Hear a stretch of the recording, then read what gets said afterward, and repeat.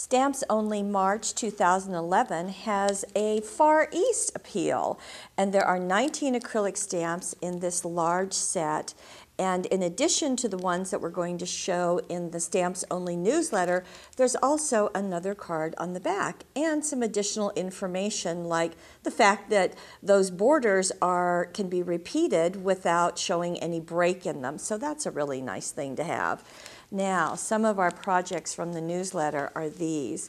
This is a card that has a window, and you can see inside the image. This is one piece in the stamp set, and it is for everlasting happiness or double happiness. And as I tell you in the newsletter, this is a symbol that's on a rug my husband and I bought when we were in China.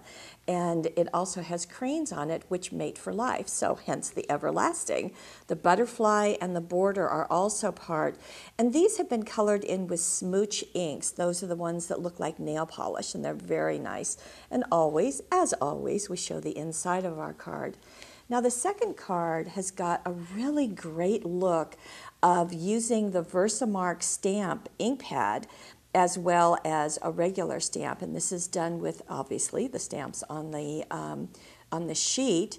So we've got the bamboo, and then we also have this beautiful a border that's been stamped with the gold metallic StazOn. I think that's so striking. We have a charm there, and then inside the same items are duplicated just in a smaller version. Now we have another horizontal card, and this one is taking the border, and you can see it right there at the top of the stamp, and again it's duplicating it. And this time the lanterns are colored in with brush markers, and that just adds such a fun bright color. One of the pieces on the stamp has been offset and stamped along the borders, as you can see, and then we've got the words for love and also the English word, as well as the character and the word for beauty.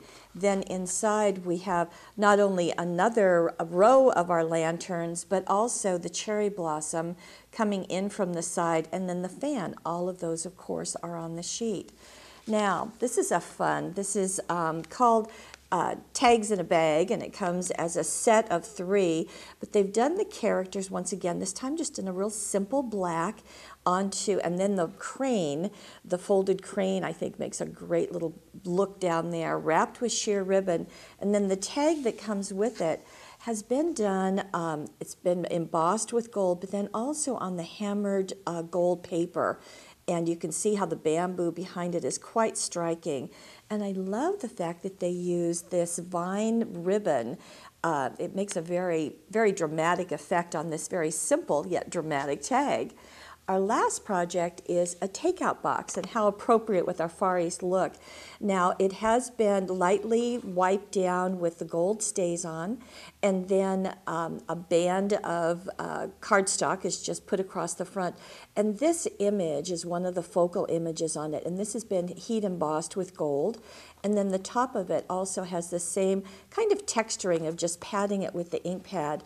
Now, if you decide to put the memory thread and the ribbon on the front, you can always open your box to get the present out of it by opening the bottom. So that works out really well. And we've got a little gift tag on it. So a lot of wonderful ways as we're touring the Far East this month.